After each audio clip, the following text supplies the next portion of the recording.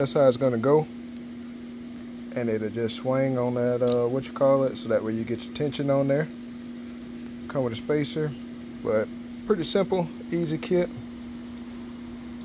and should let you just lock it on the end, and then belt loosen up later on. You hear a squeal, just loosen this bolt and that front bolt, and just go ahead and move it along. So yeah, gonna get this bad boy tossed on right quick. All right, so I said I was gonna take y'all on the inside and give y'all an update there on the wiring and how I mounted the ECU and everything. So you can see, tucked everything up just like that. Got the little fuse box and my relays right there. Made me a little bracket to stand off there, so that way it'll kind of sit up flush. And then what we did here on the dash is we put the touchscreen right up there, so it looks good, being a nice driver view for him. And yeah, man, we cooking. So yeah, it's gonna look nice. It looks nice and flush, kind of, sorta, but it's sitting in the perfect spot, I believe. Nice and clean, about the way. So yeah, I like it, man. I like it. And now I'll take y'all on the inside, or on the outside, I should say. I'll take y'all on the outside, so that way we can finish looking at everything. These two wires here are gonna be my my fan kicks there, so when it reaches temperature, this is fan 1, fan 2. Run this over for the brake switch. As you can see, we got everything is all labeled. Fan 1, AC, we got speedo there if he was running digital dash there, or electronic dash, tack, brake switch, and my yellow is, yeah, my yellow is the brake switch. And then the speedometer, fan 1, fan 2, and AC. So I'll run that over, connect that in to the brake switch, so that way it'll unlock the torque converter once you press the brake, and you won't have any surging going on there while braking, or say if you at a red light, it won't be surging on you, because the brake switch will actually be activated and unlock that torque converter. So now I'll take y'all on the outside. All right, so we got the power steering pulley on. I'll get ready to go ahead and put the belt on as well. And as you can see, the intake is on and in its place. And we're gonna mount the catch can right here. I think I'm actually gonna put the do the coolant reservoir right here as well. So it's gonna look pretty good, I think. Radiators in. We went up under and got the transmission lines on the transmission, and got that squared away. As you can see, they're running through there. Started doing the wiring for the starter. Probably kind of switched that up a little bit, but yeah, man, we cooking. I still got to tighten up the power steering pressure hose on the back side of the pump, but as you can see, I told y'all we was gonna have some space in between, and we got about, I guess you'd call that a quarter-inch space there. And yeah, man, we got daylight, as I call it. Cold air intake, getting ready to mock that up. It's gonna go sit in the corner just like that, down in there, and yeah, we're gonna keep on moving. IAC switch, it's gonna probably go in here. I might be able to put it right there where to come out right there, but we'll see how it's gonna look on there. But man, she's coming together. We wrapping it on up. We wrapping on up. So I'll turn y'all back on in a little bit. but all the wiring is in. As you can see how clean and tight I try to make everything look, make it look factory, like it came in this bad boy. As what Nova say, we got a 2071. This would be a 2076 over there. So yeah, and I say think we cooking. Got the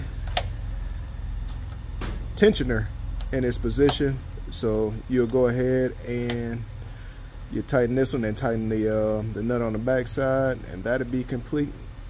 Once the belt, I got one, I gotta just see what size it's actually gonna be, and yeah, we're gonna keep on moving. So just an update on it, and we'll get back to it in just a second.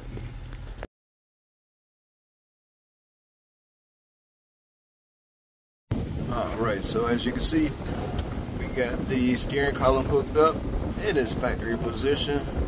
We got the O2 sensors in, and we cooking.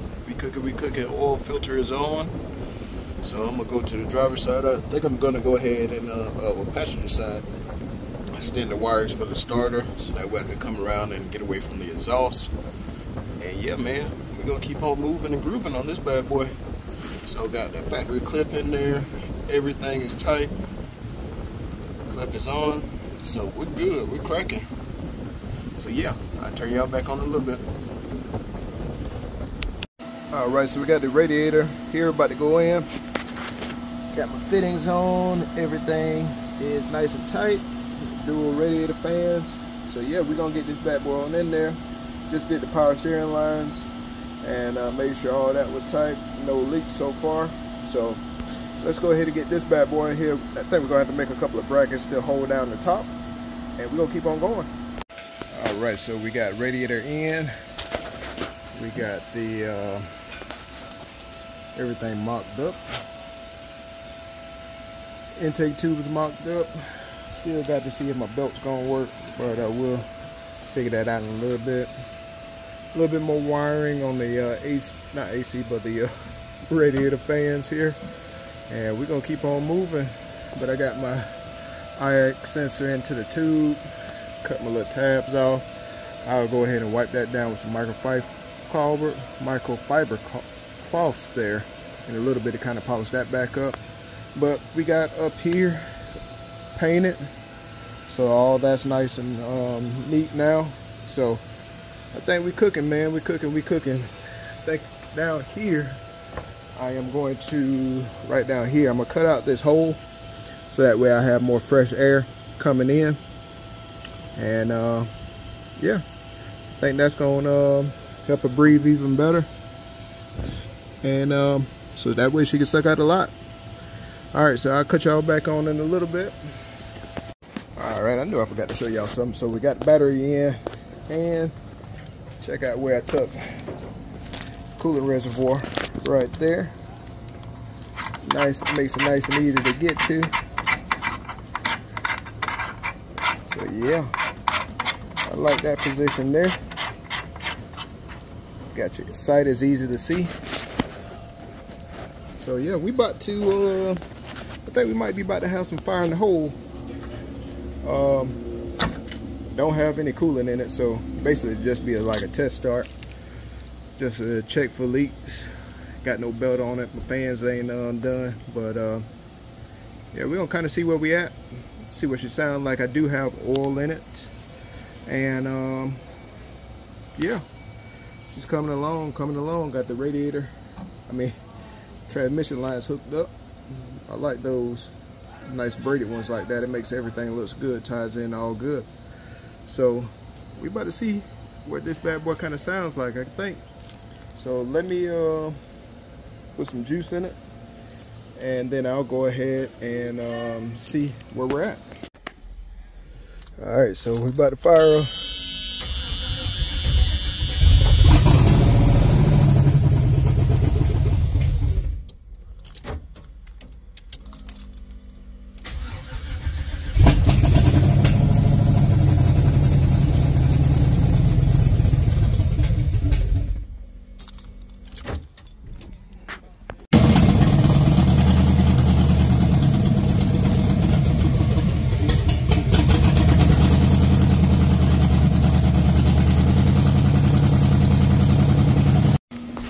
So as you can see, we got the belt on, tensioner is locked down. About to get ready to put some fluids on here. And yeah, we're gonna get ready to throw that hood on. But as you can see, we just finished up the fan wiring here. I'll get up under there and group everything in and lock it down, so that way everything will look good. And we're gonna keep on moving on this bad boy. She's about wrapped up, about to get ready to take it to the exhaust shop. Gotta check the transmission fluid as well. And yeah, I think we cooking, man. What y'all think, man? Y'all drop in the comment section. Tell me what y'all think. How it looking here? Black and silver combo. Black and silver combo. Got two black and silver combos about to come out, and one all black one as well. So yeah, I think it looked good. Drop down in that comment, tell me what y'all think. What y'all think, how she sound. And you know, what this engine bay looking like? Is it clean to y'all? Or what I need to work on, y'all? Y'all let me know. So yeah, just keep reaching out to me. Promise you, I'll get back to you. Sometime I don't see your message right away, but I'll eventually get back to you, man. As you can see, we be over here grinding, but just, you know, hit my inbox through Gmail. That's the best way to contact me, through Gmail, because Facebook, I don't check it that often, and a lot of times the messages go to spam. So Gmail is the best option to get a hold to me, and just leave me a message and I'll get back to you as soon as I can there. So yeah. But she looks good, man. Let's get these fluids off in here so that way we can put the hood on, drop her down, and get her loaded up to get ready to go to the exhaust shop. Alright, so we got fans wired in. Everything is tucked. She's looking good. I like it. I like it, I like it, I like it. Everything is looking good. I think we cooking, man. We cooking, we cooking. As you can see, I got some fluid in there. About to put the air cleaner back on. And first I knew we needed to tighten up the power steering fitting. And we're gonna get ready to fire her back up. We'll throw this hood on and we'll be rolling. Alright, you see we opened up the hole there.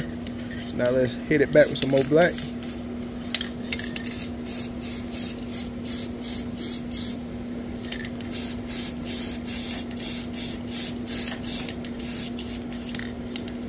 Just like that. We're back in the game. Alright, so we got the intake back on. Intake tube, I should say. As you can see the hole is right there for the snorkel. Yes, sir. Let's bring on down off these jacks. Let's get this hood on. Get her on the trailer. Well, guys, update on the Donk. Guess what? Brand new parts failed, guys. Customer had supplied me with some new fuel injectors. One stuck open. What you think happened? Drop down in the comments, tell me what you think happened. Yep. I got a knock now, so it's probably gonna snap that rod. It's on number 2, because I pulled all the plugs. I mean number 3, my bad. Hit cylinder number 3. I pulled all the plugs, and that one was washed, as they say. You see the fuel had it super clean on that one. The other ones are burnt good. And that one, hey, you can kind of see there, see the tube on the primary, number 3 tube. It didn't turn like the other ones. I noticed it when I pulled it on the trailer. It was dumping a whole bunch of gas out of the collector. I said, man, I'm glad I didn't catch fire, man. Glad I did not catch fire. But thought I shut it off in time. I put it on the trailer with the winch. But yep, injector bad. Injector bad. Brand new injectors, man. Brand spanking new injectors. Bad. That one. Now it's gonna have to have a rebuild on it. And yeah, bust down this side. Had to take out the motor, take out the hood again, and we'll see what he wants to do.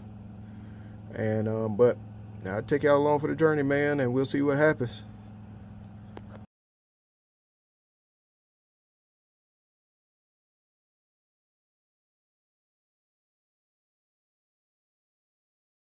Coming along. Coming along.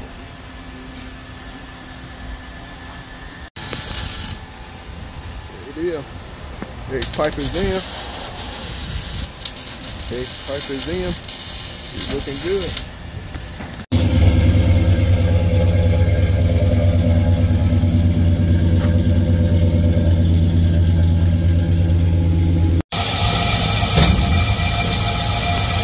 Sounding good, man. We cooking. We cooking. We cooking. Yes, sir. That's what she sound like.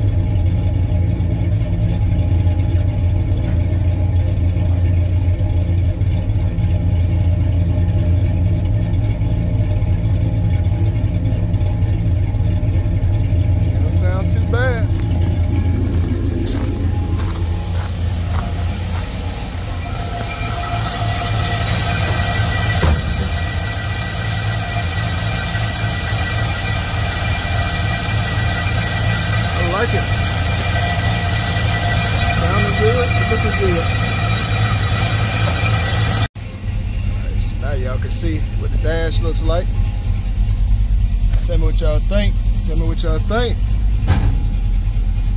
That's how my dash is looking. That look pretty good on there, man. Drop down in the comment section, tell me what y'all think.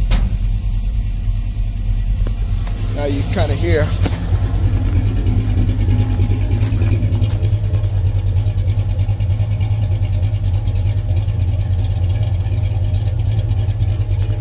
sir.